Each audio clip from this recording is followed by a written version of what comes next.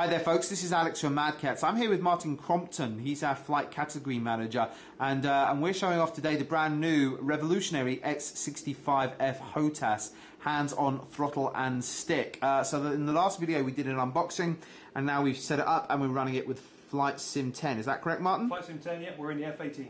We're in the F-18. Now we've picked an F-18 because that's got a twin engine rather than a single engine. Now what Martin's just doing is he's zooming in to the on-screen display of the throttle, and he's going to be able to show you, see how that relates in game. So he split the throttle into a twin throttle engine, and you can see that by moving each of the throttles independently, that's actually translating in game. So you can see that you can set that up for a twin throttle or a single throttle.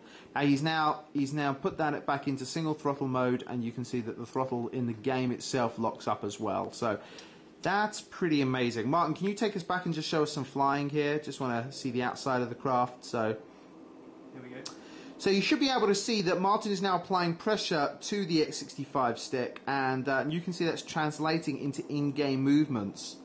And the amazing part of this is that the stick itself remains completely rigid at all times, and it's got a series of stress gauges inside that's picking up how much pressure Martin is applying to the stick and converting that into the game. So that actually makes for far more accurate flying, far less fatigue if you're going to be flying a long campaign, for instance, and that's pretty amazing. So what he can also do is adjust how sensitive he wants that force sensing capability, and he can do that on the fly. You see we've got a little switch panel that comes with the F65, and he's just switched that to F1. And what does F1 do, Martin? Well, F1 has made it a lot stiffer, so you have to use a lot more pressure to move the plane. So can you demonstrate that on screen for us? Okay. So he's so now to move the plane up, I actually have to grip the stick properly and move it.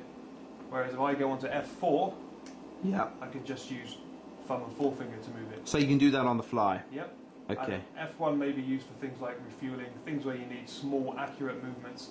And F3 and F4 can be used for things like dogfights. Now, the other amazing thing is that in the unboxing video we showed you that the X65F comes with software, bespoke software, that allows you to actually program in how sensitive you want those F1, 2, 3 and 4 buttons to be. So if you don't like the defaults that Saitek have automatically programmed them to, you can actually choose your own levels of force sensing that you can pull up at any time just by pressing the switch. Is that correct? Absolutely right. Okay.